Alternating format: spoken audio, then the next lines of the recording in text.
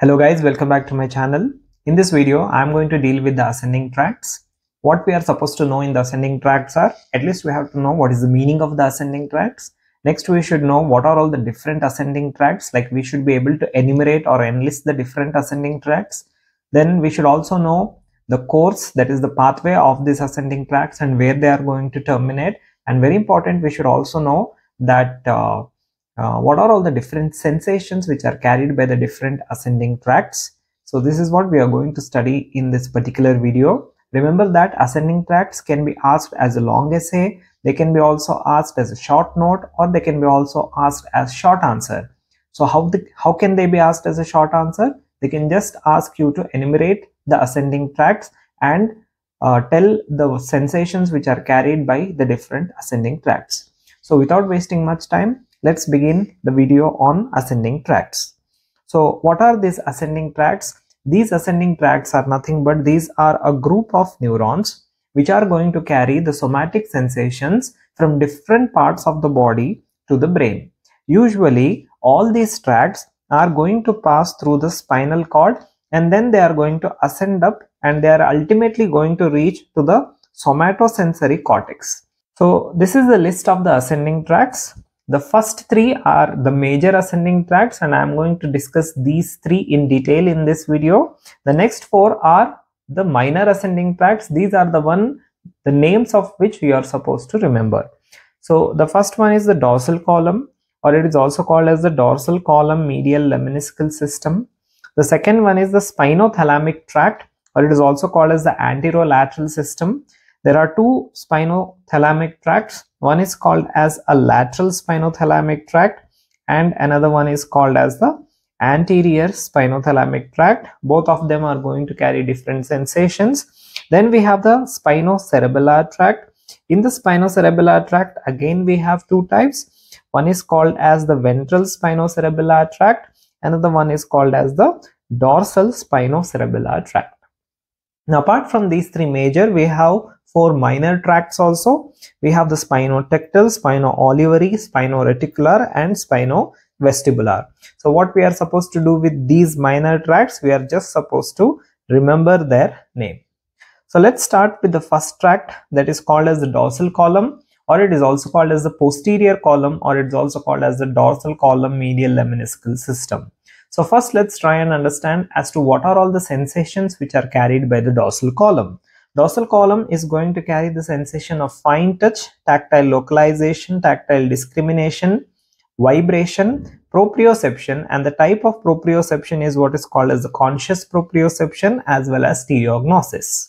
Now remember a common dictum whenever we are discussing or describing the pathways of all these tracts are divided into order of neurons. There can be a first order, second order and three order, and usually remember that all these tracts are having three order of neurons because these tracts are not continuous, they are going to synapse at different levels.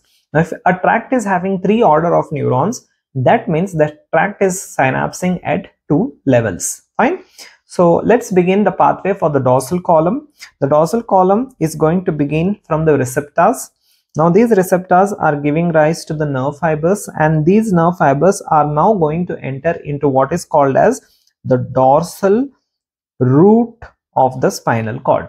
Okay, in the dorsal root there are something which is called as the dorsal root ganglion. So what is this dorsal root ganglion? The dorsal root ganglion is nothing but this is an amalgamation of all the cell bodies of these neurons.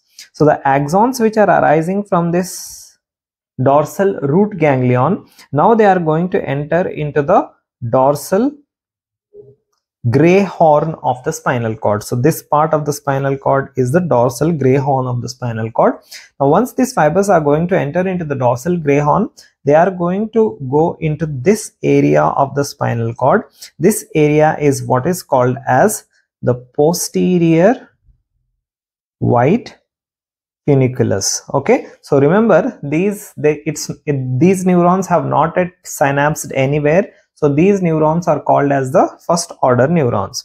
One very interesting thing occurs in the posterior white funiculus, that is the fibers which are arising from the lower limb, that is the fibers which are carrying the sensation from the lower limb as well as from the lower part of the trunk, they are represented in green. And as here we are seeing in the diagram, these are the fibers which are occupying more medial part of the posterior white funiculus, and these fibers are called as gracile fasciculus. Whereas these red color fibers, what you are seeing in the diagram, these are the one which are carrying the sensation from the upper limb or from the upper part of the trunk. Okay, so these are the fibers which are occupying this part, that is the lateral part of the posterior white funiculus, and these are called as the cuneate fasciculus. So we are having two fibers. One is called as the gracile fasciculus, which is basically the nerve fibers carrying the sensation from the lower limb as well as the lower part of the trunk, and we have the cuneate fasciculus, which is carrying the sensation from the upper limb as well as from the upper part of the trunk. So now both these fibers are going to ascend up, and then they are going to reach to the level of the medulla, and these are going to terminate in the two nuclei of the medulla. What are these two nuclei called? These are called as nucleus cuneatus and the nucleus gracilis. So this is where our first order neurons are going to end. Now the second order neurons, they are beginning from nucleus gracilis and nucleus cuneatus of the medulla. These fibers, okay, these are called as internal arcuate fibers. These are what are called as internal arcuate fibers. Now these internal arcuate fibers, they are going to cross over to the opposite side of the medulla in the same segment, and then they are going to be called as medial lemniscus. So before crossing over, they are called as the internal arcuate fibers. Once they have crossed, they are called as the medial lemniscus. So these fibers of the medial lemniscus, these are nothing but the second order neurons of this pathway. They are going to terminate in the thalamus. They are going to terminate in which nucleus of the thalamus? They are going to terminate in ventero-posterolateral nucleus of the thalamus. So once they terminate there, these are the third order of neurons which are going to begin from this VPL or the ventero-posterolateral nucleus of the thalamus, and these are ultimately going to terminate in the postcentral gyrus, or also called as area 3, 1 and 2, which is nothing but it represents our somatosensory cortex.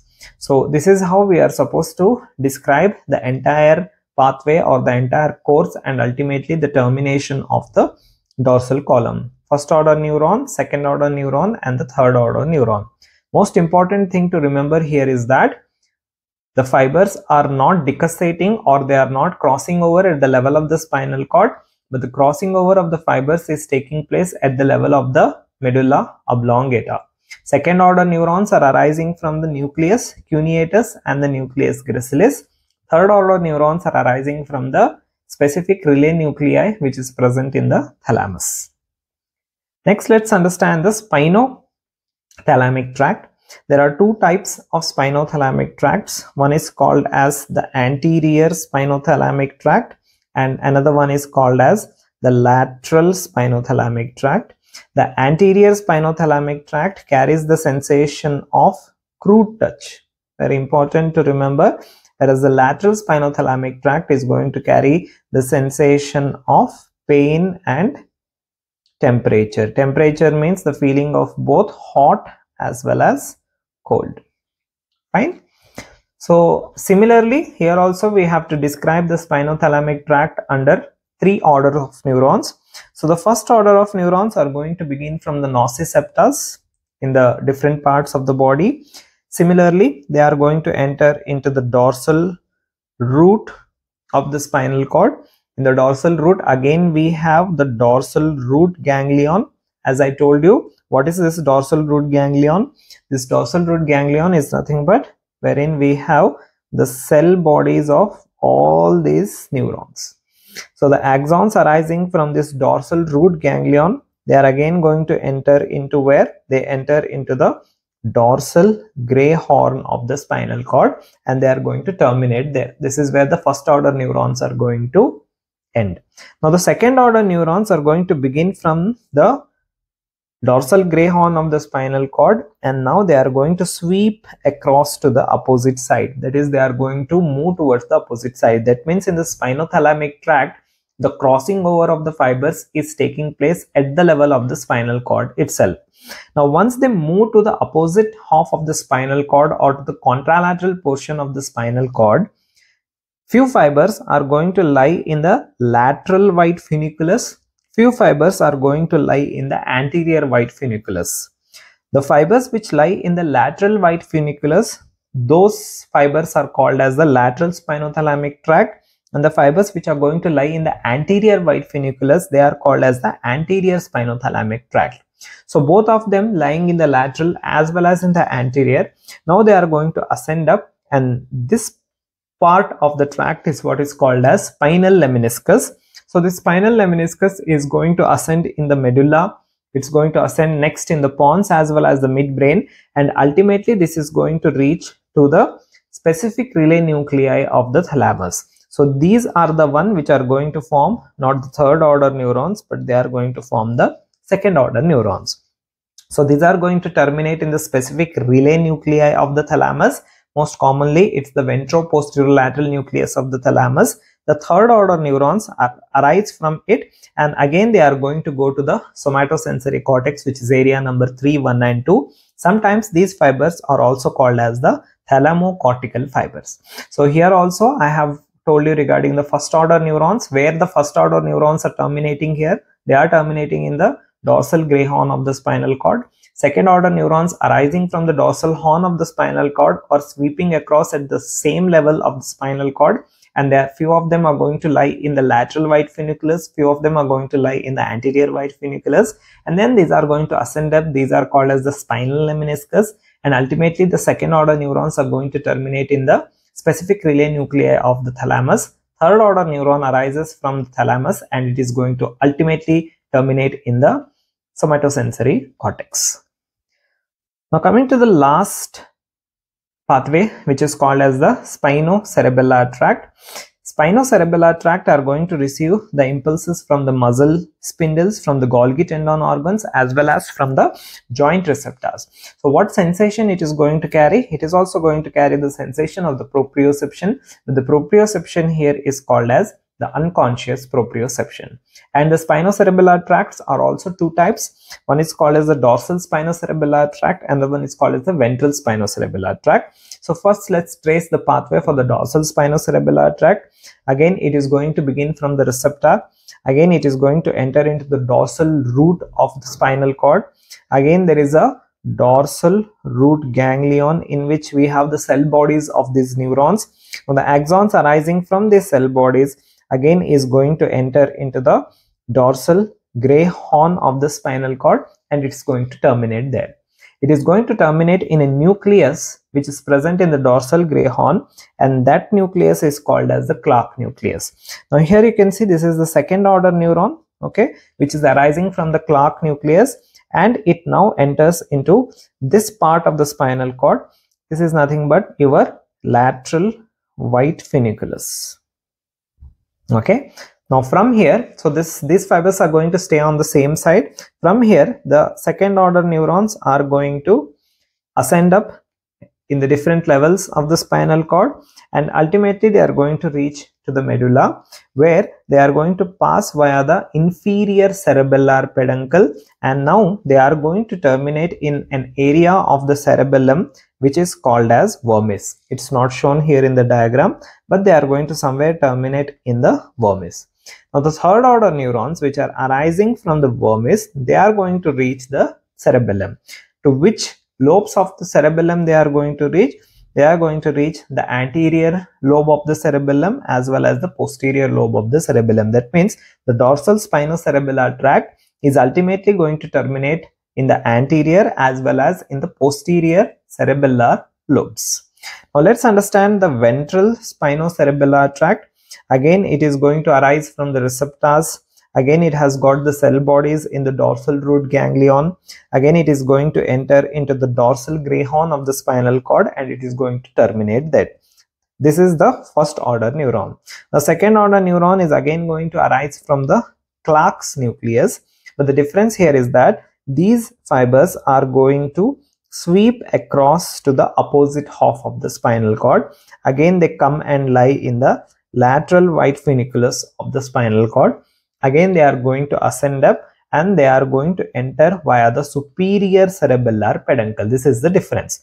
So the dorsal spinocerebellar tract entered via the inferior cerebellar peduncle, whereas the ventral spinocerebellar tract is going to enter via the superior cerebellar peduncle. Again, it is going to terminate in the vermis. So these are our second order neurons. They are going to terminate in the vermis. The third order neurons arising from the vermis are going to terminate in the anterior cerebellar lobe.